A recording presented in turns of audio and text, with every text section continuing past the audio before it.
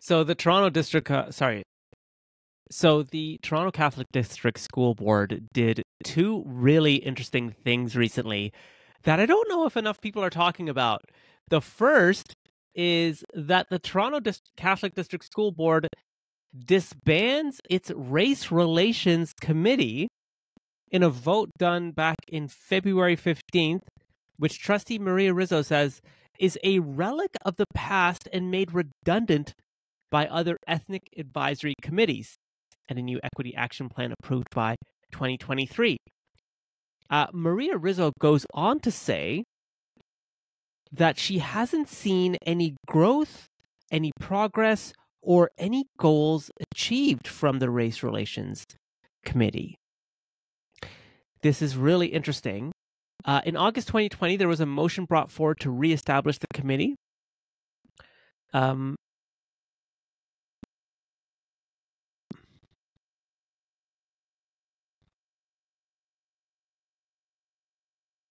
Rizzo says the committee failed to bring any recommendations to the board. They would often discuss matters at length, but not come up with tangible action items to bring forward. She added it was frustrating it was a frustrating feeling when valuable time was spent explaining board procedures to those who weren't familiar. Very interesting here, because I wonder if this harkens back to what many of us are concerned when it comes to these race relations committees, whether in our places of work or places where we volunteer, etc. I've always wondered about the efficacy of the anti-racism committees. Many times they provide, books, media, podcasts for more people to learn. The question I have is a couple. One, I think the impetus of Race Relations Committee is to spread awareness about the discrimination, harassment, and racism that specific groups have. And I think that generally people are open to understanding a lot of that. I do think, in more recent times, a lot of these committees have taken a much more, I wouldn't say militant, but a much more dogmatic approach in saying that we're going to mandate these learnings. We're going to mandate these committees. We're going to mandate your attendance to these committees. And I think that has a lot to do with what's happening in the global world, issues of the world. But there's a cause and effect relationship, a knee-jerk reaction when that type of thing is mandated. So I think generally people are open to learning. But once you start mandating it, I think you get a very different, visceral reaction from people.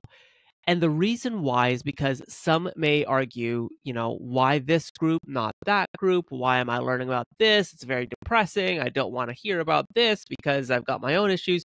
You get a very much why them, not me. And it paints members of groups in a very negative light, again, in my opinion. And so keeping these open and optional might be kind of the way they sustain themselves.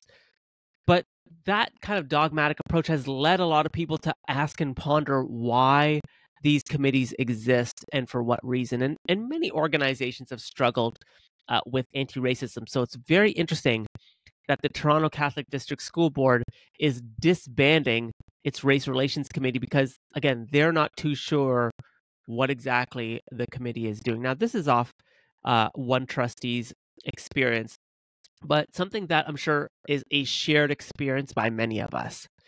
The second thing that the Toronto Catholic District School Board did is there's actually something that's being put forward by one of its trustees about mandating the flying of a pro-life flag during the month of May. Check this out.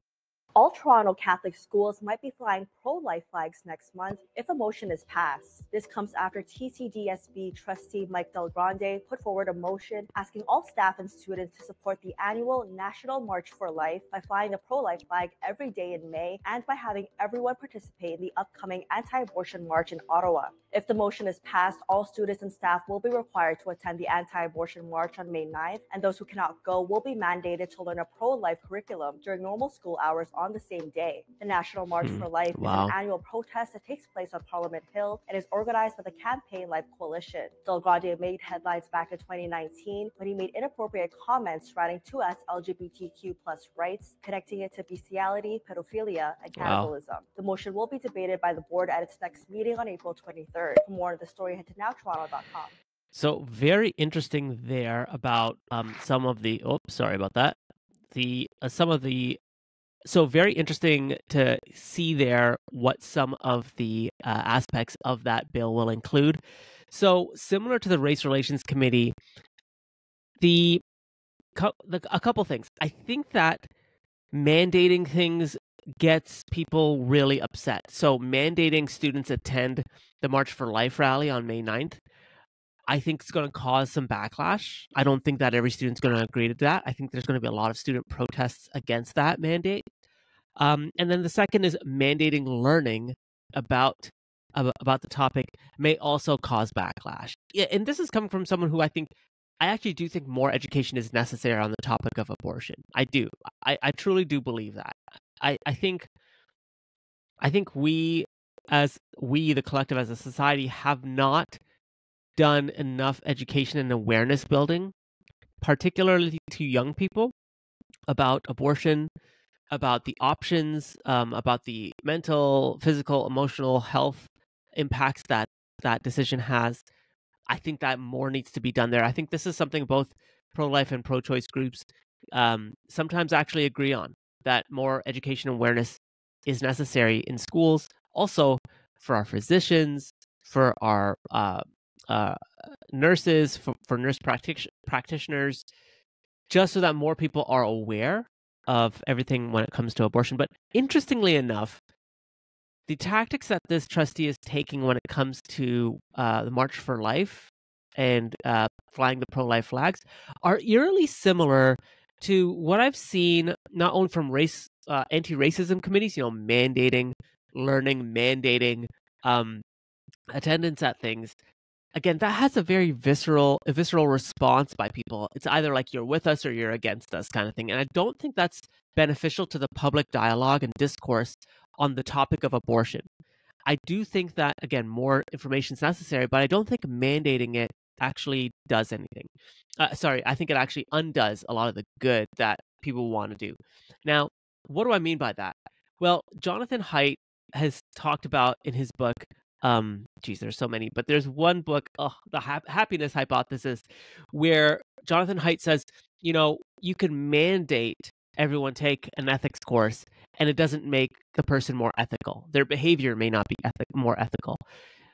You can actually mandate financial literacy courses in high school, but it doesn't mean people will make better financial decisions, however you want to define that, later in their life.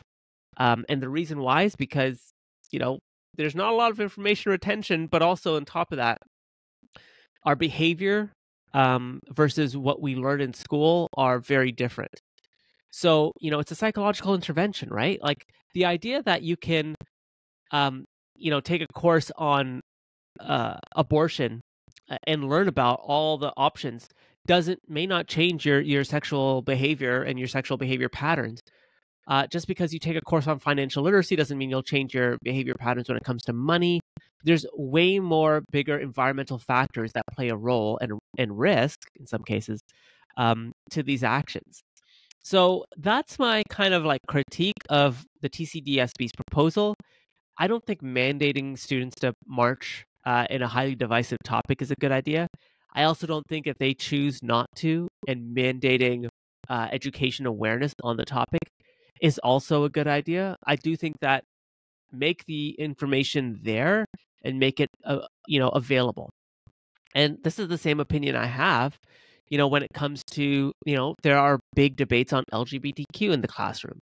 Like, don't mandate kids to march, and also don't mandate kids to learn about it. Make the information there for kids to learn about it should they choose. Mandating things, again, may not have the impact we want, and again, it runs the risk of having the opposite impact as well. So love to know your thoughts about the TCDSB's policies that they've put forward. Let me know in the comment section below, because I just wonder sometimes if what they're trying to do is a net good, or a potential, are they laying the groundwork for a lot of backlash? Let me know in the comment section below.